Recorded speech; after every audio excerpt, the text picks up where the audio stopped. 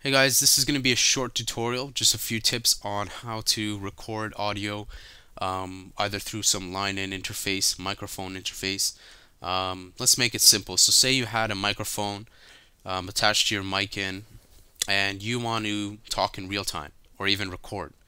If that's the case, it's a really simple way. What you're going to do is take any empty slot on the mixer, for example, maybe 10. Let's rename it for convenience. Let's just call it recording. So we called it recording. Over here on the in, as you can see, when I go to none at the top left, over here, it's saying audio input source ASIO devices only.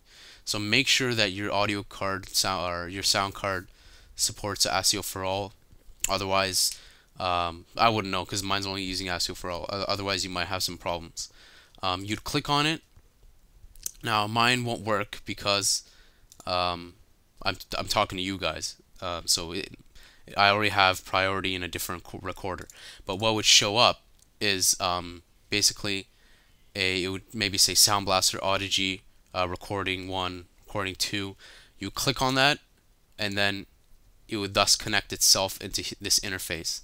Then you'd be talking in real time, and you could apply effects to your voice in real time, and you would be able to open up the Edison recorder and record too. So you have those two options there. In the instance where you're having problems, say you're using ASIO for all and you're having problems, there is one specific problem sometimes with some audio cards. When you come to ASIO for all in the option settings, there's usually two inputs. And when you look at them, sometimes this will say record control. Try experimenting with two input and outputs. You can do that by switching them on with the power button.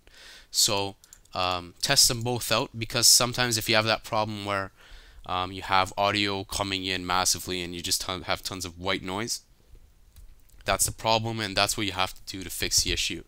So there's just a small tutorial on how to record audio inside of FL Studio.